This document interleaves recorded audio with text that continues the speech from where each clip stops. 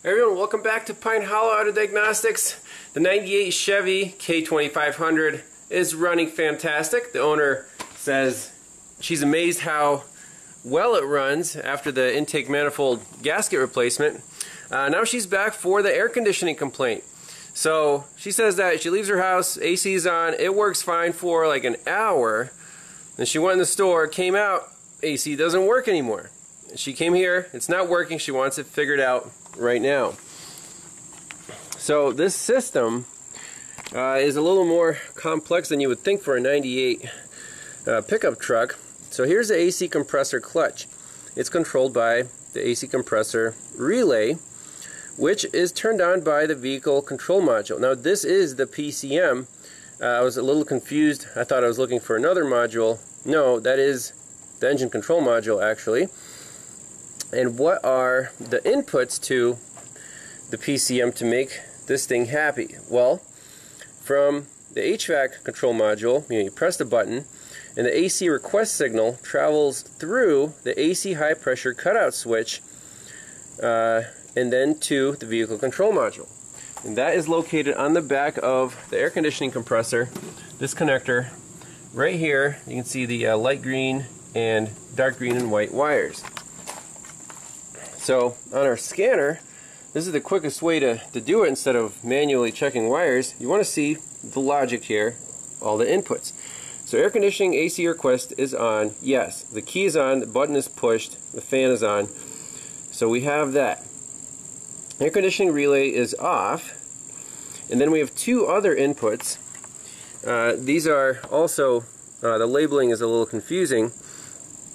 AC cycling cutoff switch and AC compressor low pressure cutout switch. One is a dark blue wire, other one's a dark green, and when the switches are closed, they pull that signal to ground. It's a sensing circuit. So we can find these switches. One of them is right here. That's the dark green wire on the accumulator. So on the low side, you can see it goes to the accumulator, then back to the compressor. So that would be our dark green wire right here. So that's called the AC compressor low pressure cutout switch. If the pressure is too low, the switch is open and we don't have any AC action. AC cycling cutout switch is on the high pressure side, this dark blue. You can see there's a dark blue wire right there. And that's on the high side. So I assume that when the pressure gets really high, it'll switch that and the PCM will disable the relay. So let's start up the truck with everything connected and see what these data pins show. So right now, both of those switches are reading open.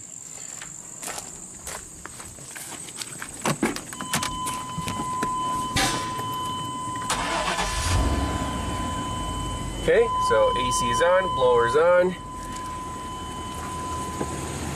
The AC clutch is not engaging. And we still have both switches are open. And I did hook up my pressure gauge here, and our pressures are fine. They're about 90, 95 psi. It's a warm day. So this switch should be closed. So what we can do is, with a test light, pull this down. So it's 13.2 volts right now. Just disconnect this, test light to battery ground. If it finds a power, it'll light up or pull the signal down. So we'll just stuff this in here.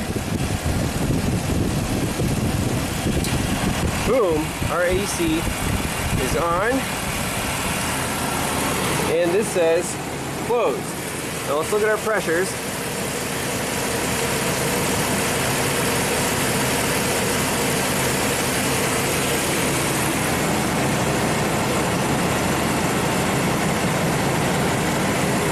So I'm not exactly sure, we can look this up, how these switches are supposed to work. on the low side, apparently if the pressure is too low, it'll be open. What about if the pressure is, too high? I think that's just this one. But what causes the cycling action? As our AC works, maybe when this drops into too low of a vacuum, that switch will cut off, perhaps. And this one will only close when the pressure is too high, which usually doesn't happen. So we're getting nice cool air, everything's working. If I disconnect my test light, that instantly turns off, and that evaporator switch says open, even though it should be closed. I mean, normal pressures, it should be closed. So let's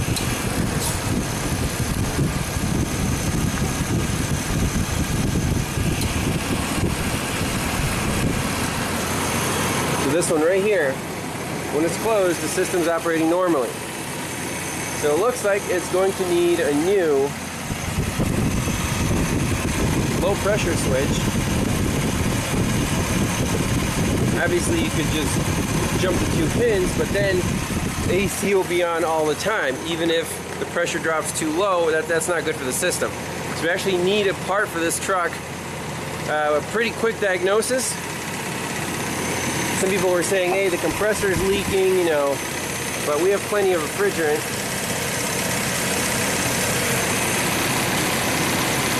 No issues there. It's just this switch that's causing the malfunction. So I'm messing around with the switch, and I can actually make the AC compressor turn on. If I push it in, if I pull it out, so is it a switch problem or maybe a contact problem?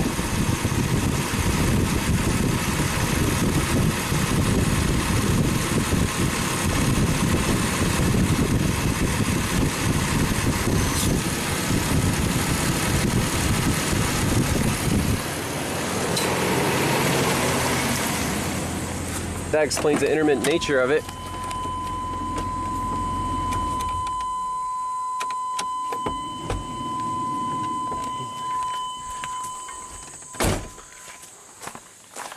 So actually on our scan data, we can see if I wiggle that switch, there it is, it's open. It should be closed when I push it in. So is it just bad contacts, or is the switch internally messed up? Alright, so ohm meter connected just to the switch using the AES Wave adapter kit, nice tight fit. And I want to flex the pins and see if the sensor itself internally is messed up, or if it's just these pins on the connector, if it's like terminal fretting. So I'm going to flex the pins, and if the sensor's bad, we should see a dropout. If not, then we would be firing the parts can for no reason. Man, that sensor looks perfect. So let's do a drag check on the actual female side. So on the female connector here, doing a drag check, these pins do feel quite loose. Both of them. That's why torquing it one way or another actually made a difference. So all we need to do is tighten up these terminals here. Now we can either bend the tabs or take them out, spray some deoxit on there, and that should fix the problem. So the quick and dirty way here is just stick a pick on the underside where the tab is and just push it in a little bit until you see that terminal start closing up. Just basically spring loading it a little more.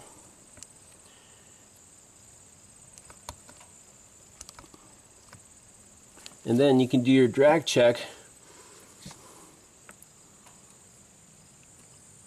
and that already feels much better.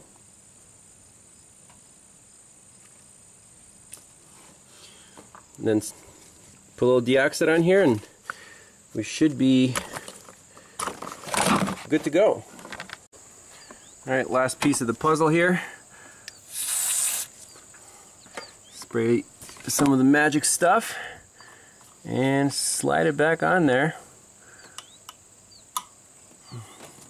Nice engagement. Let's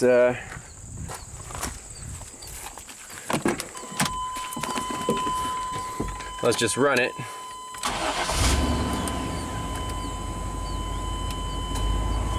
Yep, AC compressor kicked on.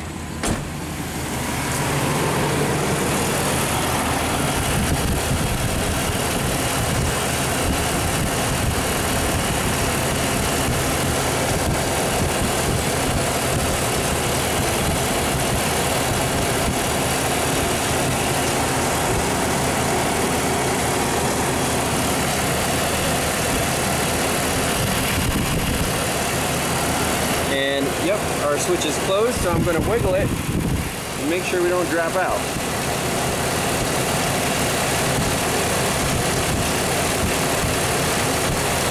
That's it. I'm happy with this truck.